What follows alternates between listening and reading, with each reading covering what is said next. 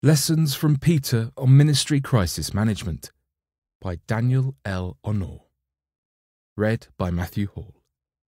Daniel L. Honore, J.D., Ph.D., is President of the Northeastern Conference of Seventh-day Adventists, Jamaica, New York, United States.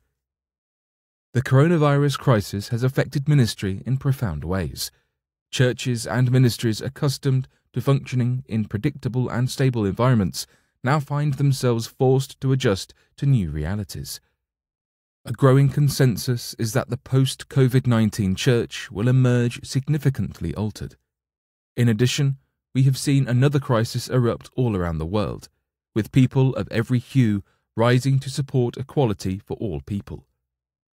Quote, "Pictures and video show people in London, Toronto, Berlin, and more holding signs that say Black Lives Matter and chanting the same lines heard in cities across the United States.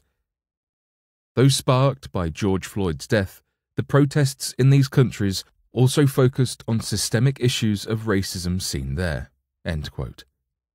A sense of helplessness has enveloped both crises, with the church crying out with Jehoshaphat, quote, "O our God, we have no power against this great multitude that is coming against us, nor do we know what to do, but our eyes are upon you." End quote. 2 Chronicles, chapter 20, verse 12. I believe Peter's example of addressing crises faced by the early church provides us with a strategy for responding to challenges posed by crises of all kinds. Prayer fetches an angel. The contextual background of Acts 12 presents a growing and dynamic church suffering relentless pursuit and merciless persecution from persons of authority. Herod Agrippa had executed the Apostle James, to the delight of a Jewish establishment menaced by the growing influence of the Christian sect. From the slaughter of babes in Bethlehem to the beheading of John the Baptist, the Herodian dynasty seems to have had murder encoded in its genes. Political expediency now forges an alliance of convenience between Agrippa and the Jewish leadership, whose aim is to kill the Apostle Peter. Despite the schemes of man, heaven dictates a stay of execution for Peter. An angel, no less, is commissioned to miraculously usher him out of prison. Following his deliverance, the apostle appears at Mary's house, where the church has interceded for him.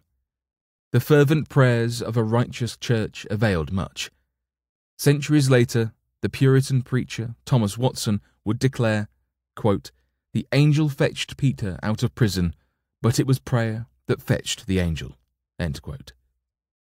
Initially, the believers deem his deliverance as too good to be true, but once inside, he unveils his strategy for surviving the crisis, a meticulous reading of Acts chapter 12, verse 17. Reveals the steps of Peter's management strategy for deliverance in a crisis. 1. Be still and. Quote, "But motioning to them with his hand to keep silent." End quote.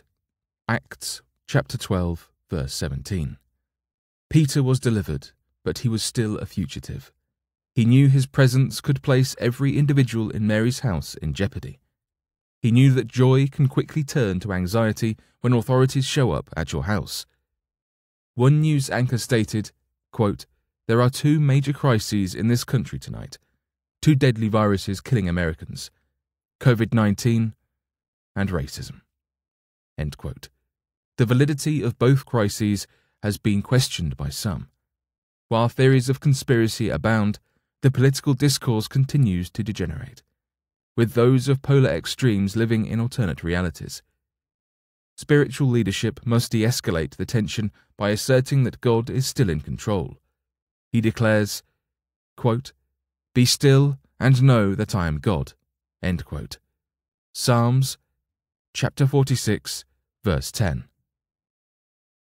Both crises have involved grief that has manifested itself in fear, blame, and anger. Scripture admonishes, quote, "Be angry at sin, at immorality, at injustice, at ungodly behavior, yet do not sin." End quote. Ephesians chapter 4, verse 26. AMP. Ellen White acknowledges, quote, "It is true there is an indignation that is justifiable, even in the followers of Christ. When they see that God is dishonoured and his service brought into disrepute, when they see the innocent oppressed, a righteous indignation stirs the soul. Such anger, born of sensitive morals, is not a sin." End quote.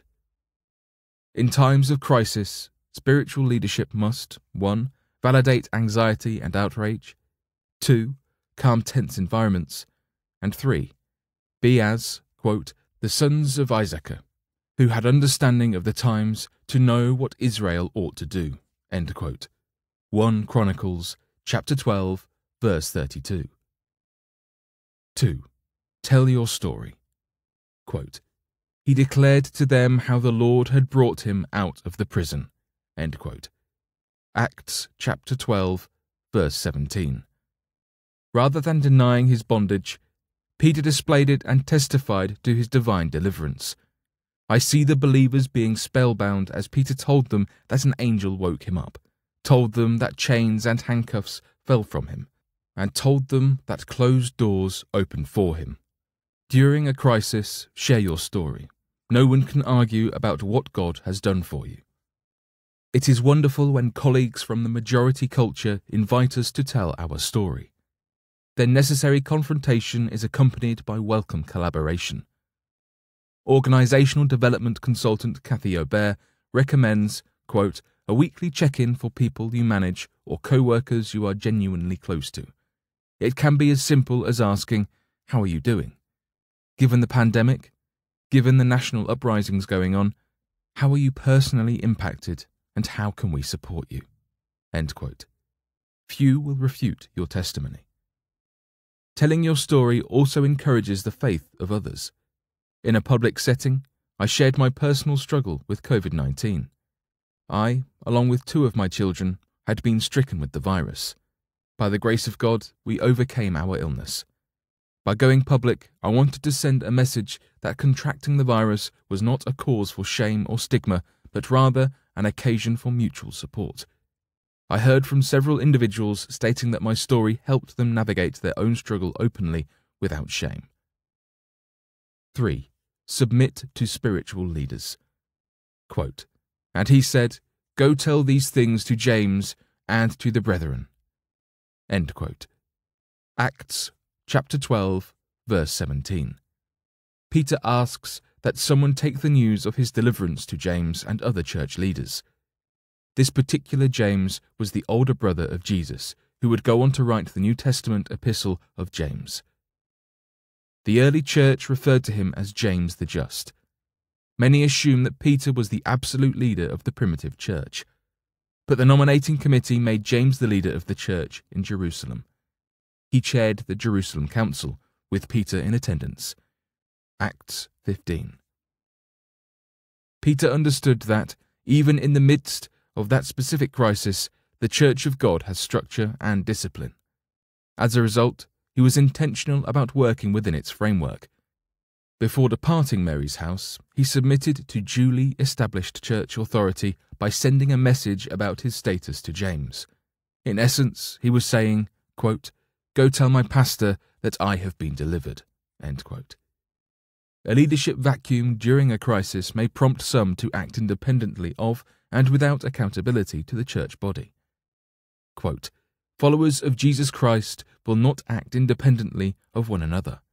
Our strength must be in God, and it must be husbanded, to be put forth in noble, concentrated action. It must not be wasted in meaningless movements." End quote. In acknowledging James's leadership, Peter demonstrated that he was no loose cannon and thus affirmed spiritual leadership. And to the brethren, highlights that we cannot survive without mentors, advocates, and allies. No one individual can defeat the virus of racism. Peter was not ashamed to reach out to the brethren. The brethren may live in a different place, operate on a different level, or may be of a different colour, but such partnerships are formidable. Patrick Lencioni comments, quote, "Not finance, not strategy, not technology.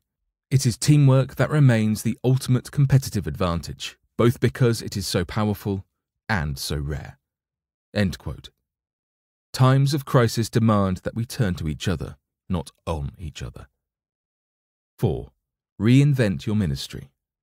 Quote, "And he departed and went to another place." End quote. Acts chapter 12, verse 17. The ongoing persecution in Jerusalem made it impossible for Peter to continue ministering there. However, he did not give up ministry. Rather, he decided to do it elsewhere. Peter chose to remain occupied in God's work in another sphere until it was safe to return. The crisis required a recalibration or reinvention of ministry. Theologians disagree about where Peter went. Catholic tradition says that he preached to the Jewish Christian community in Rome. Another view is that, like Paul, Peter embarked on a missionary voyage to establish churches in unentered areas. His first epistle tends to support this view, as it lists greetings to Christians in various cities in Greece. 1 Peter, chapter 1, verse 1. His salutation appears as the words of a spiritual father writing to churches that he may have founded. The point remains that when the crisis made it impossible for him to function in Jerusalem, God opened doors for him to serve in other spheres. COVID-19 has paralyzed traditional ministry and forced many to adapt to new realities. Resiliency requires adaptation and reinvention. Contrary to expectations, churches continue to thrive through a variety of changes ranging from remote services to online giving.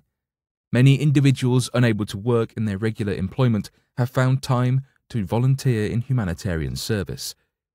In a time of economic uncertainty, fear of layoffs, or cuts in benefits, we have assured our workers that faithful labour to bring all the tithes into the storehouse will not go unrewarded. We asked every church to register for online giving and have adapted the way tithes get remitted to the conference. During weekly remote pastoral meetings, we provide financial updates. The shared report includes lists of congregations that are late, as a means of accountability. No pastor wants to see his or her church on the list. One would expect a precipitous drop in the tithe in the epicenter of the pandemic, and yet God's people have remained faithful to their covenant. They instinctively understand that He promises His faithfulness and protection to those who remain faithful to Him. If contemporary crises have frustrated your vocational calling, don't despair. If it's creativity you need, pray and ask God for guidance in reinventing your ministry. Maybe He will inspire you to lead telephonic Bible study or conduct internet evangelism. He may ask you to don protective equipment and serve in a food pantry. If it's forgiveness, love, or hope you need, cry out with the psalmist, quote, "Deliver me from the workers of iniquity and save me from bloodthirsty men." End quote. Psalms chapter 9, verse 2. God may whisper from you to organize a prayer vigil or a peaceful protest. Whatever it is, God still has a ministry avenue, especially for you. From crisis to victory. Peter's response to a crisis mutually benefited him and the church. God's cause strengthened as the early church continued to grow despite persecution. The apostles' ministry prospered through expansion and recalibration. He went on to serve God's church for several additional decades until his ultimate martyrdom. As we face crises never before witnessed in our lifetime, following Peter's crisis management strategy will expand our ministry and, from crises of global and catastrophic proportions, we will emerge victorious. For bibliographical and biblical references on this article and for much more content for pastors and church leaders, please visit ministrymagazine.org.